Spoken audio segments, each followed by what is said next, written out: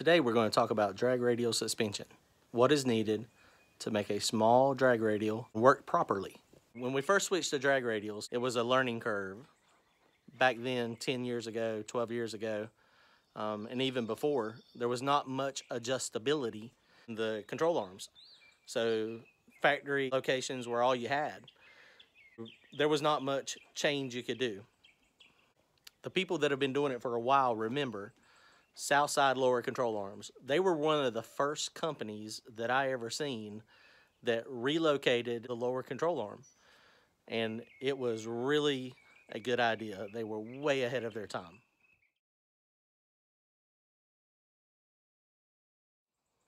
By simply lowering the control arm mounting location,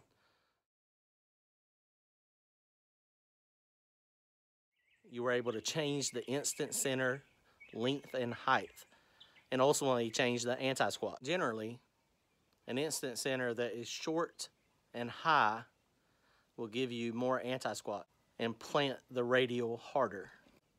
And that is exactly what you want to do. Everybody has different opinions on how to properly set up a drag radial car.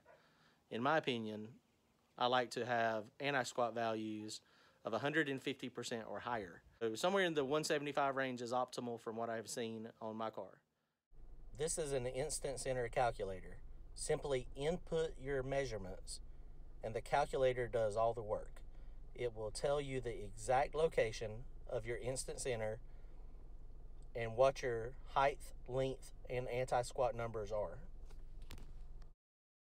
It is also important to note that the center of gravity is not 100% accurate. It is a guess. So your numbers could be off a little, but that's not a problem. This information will allow you to make educated changes in the future. The red line in this graph is the neutral line, or anti-squat line. Instant center locations above this line result in values above 100%. If the instant center location is below this red line, the instant center value will be less than 100%. If the value is 100%, the car neither squats nor rises. If the value is over 100%, the rear end will separate from the body. As you can tell from the graph, it is possible to have a different instant center height and length, but still have the same anti-squat value. The anti-squat value is always determined by the distance that it is away from the neutral line. Here we have a ladder bar set up. In this scenario, you can see the lower bar and the upper bar connect to one point on the body. This is the instant center location.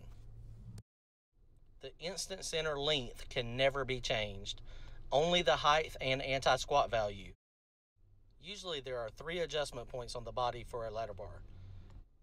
The upper hole should give a positive anti-squat value of over 100%, and the lower hole should be less than 100%. So this means you have to have a great shock to control that separation.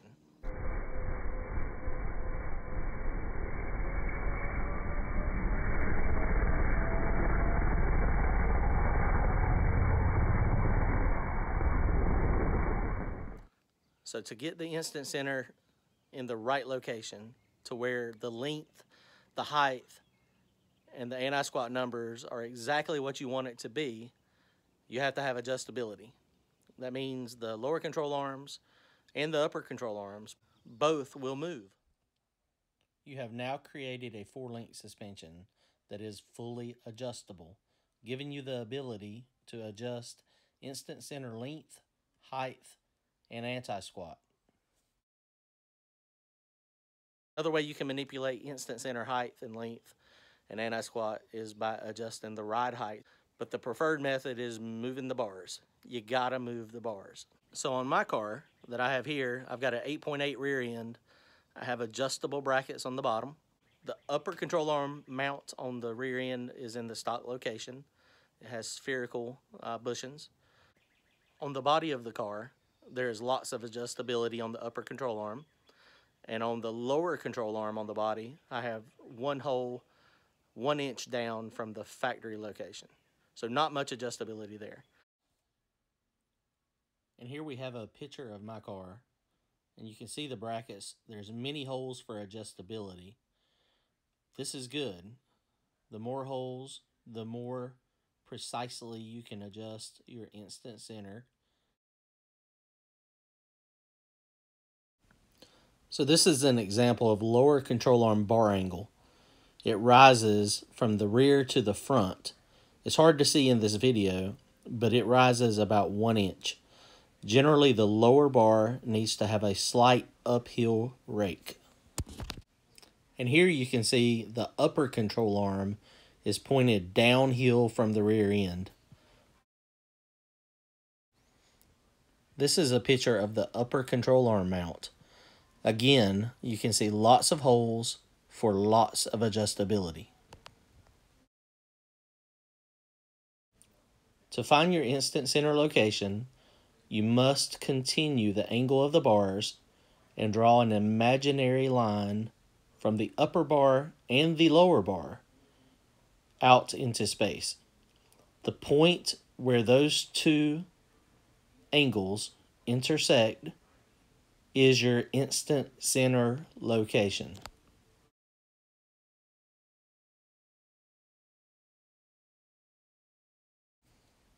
Once you find your instant center location, it is imperative to make a pass and review the data and make changes based on your data, not by the sheer numbers that the instant center calculator tells you. The general rule of thumb is the lower control arm 3 to 5 degrees uphill and the upper control arm 10 to 15 degrees downhill. Each car will vary.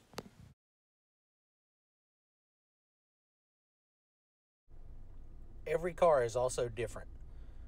So what works on one car may not work on another. Use your data and your data only. Key to getting the drag radial to work, a good shock in the back, and a lot of anti-squat in most cases. There are some great instant center calculators out there. Go on Google and type in General Instant Center Calculator. Measure precisely the height from the floor. So you want to be on a flat concrete surface when you're entering the measurements. Baseline Suspensions probably has one of the best calculators out there.